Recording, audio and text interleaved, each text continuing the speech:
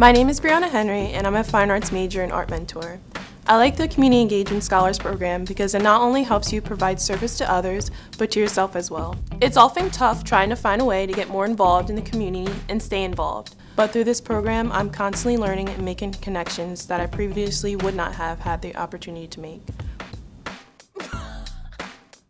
I have learned from this program that it is okay to start small in your community involvement.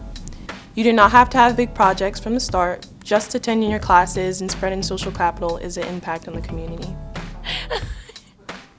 Alright, I'm ready. Go, yeah. One of the most opportunities I'm thankful for was being a Community Engagement Summer Scholar this past summer and going to Idaho to collect the stories of refugees, immigrants, and Native Americans currently residing there. It was a life-changing experience and a project I'll be working on long-term.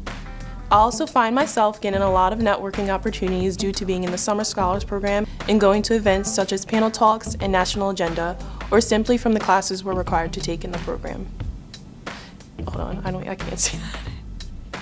So I plan to get my master's in fine arts and then go into art education, most likely ending up to be an art professor.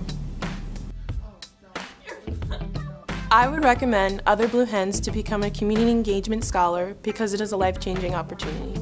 To be more involved and to be able to give back to your community is a great feeling. In this program, there are also so many great mentors from faculty to students that can help guide you and support you no matter what it is.